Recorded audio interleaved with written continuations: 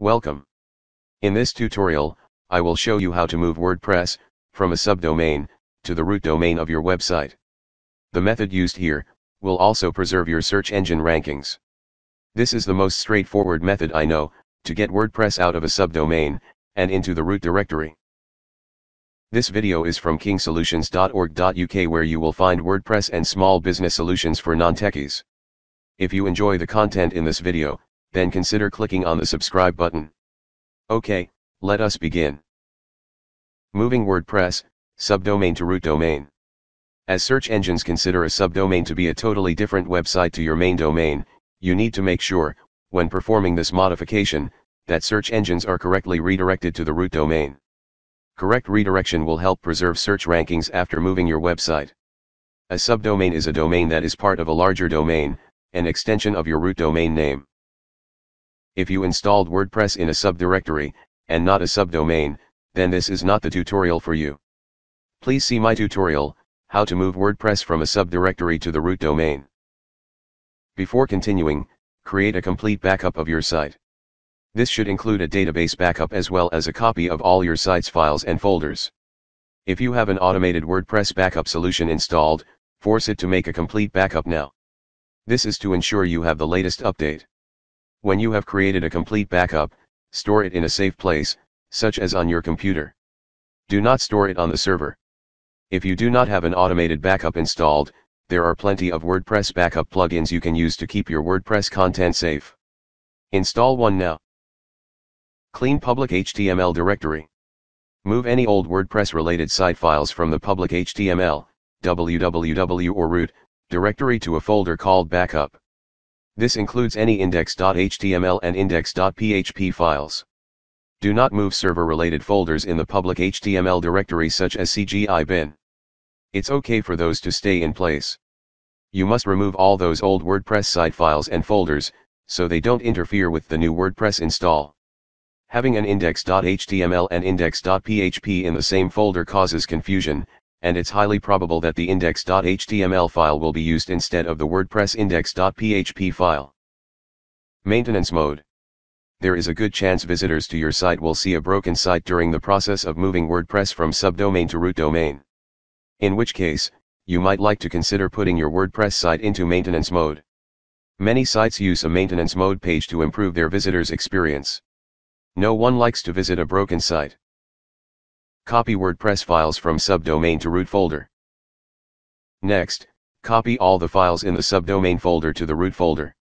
This can be done using the cPanel's file manager or an FTP client such as FileZilla.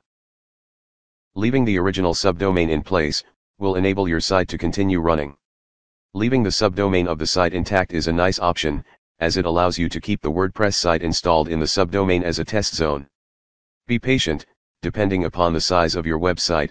This process could take quite some time. Change URL settings. At this stage, trying to log into the root website will simply send you back to the subdomain website's admin area. We'll fix that next.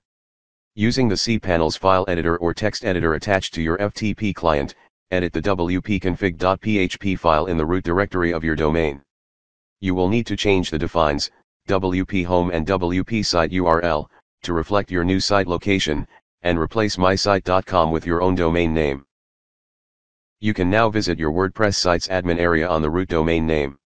Just log in as usual. URL update. Although your WordPress site has been moved to the root domain, there will still be links inside the WordPress database pointing to the subdomain. This is a common problem when moving WordPress to a new domain or directory. The permalinks or URLs embedded in the content is not updated with the move. This means that images and other content will not be shown. We will fix that problem next. Download, install, and activate the Velvet Blues Update URLs plugin. This plugin fixes the broken links problem. It updates permalinks, URLs, and content links in your website to reflect the move to the new domain or directory.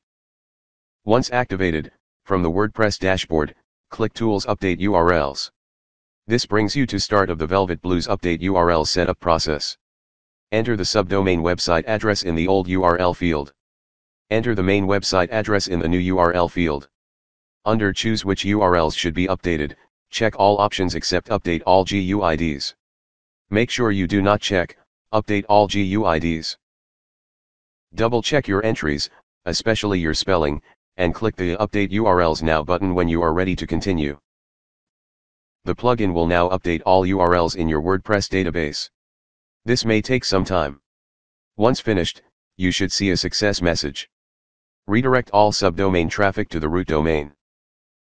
With the WordPress files moved, and all pointers to the subdomain corrected, you need to ensure your subdomain traffic is redirected to the root domain website. In your subdomain folder, edit or create a .htaccess file. To redirect subdomain traffic to the root domain, enter the following code. I will place the code below the video, so you can copy and paste. You may need to force your FTP client, or cPanel file manager to show hidden files in order to see the .htaccess file. When using this code, you will need to replace subdomain with your subdomain. Replace domain with your domain name, and replace com with your top-level domain. Note that the rewrite rule shown here uses a non-www URL. If you want to use www in your root domain, you will need to add a www prefix to your code. Clean cache. If you are using a caching plugin, you will need to delete all cached pages to ensure current content is displayed. Congratulations! You have successfully moved your site from subdomain to root domain. You can now visit your website to see it in action. Your final task is to thoroughly test your website to make sure everything is working as it should. Well, I hope you liked this video and found it helpful. If you did, then click on the like button below, and leave a comment. If you want to receive more helpful videos, don't forget to subscribe to our channel, and check out the King Solutions website for more useful information. See you soon, and thanks again for taking the time to view this video.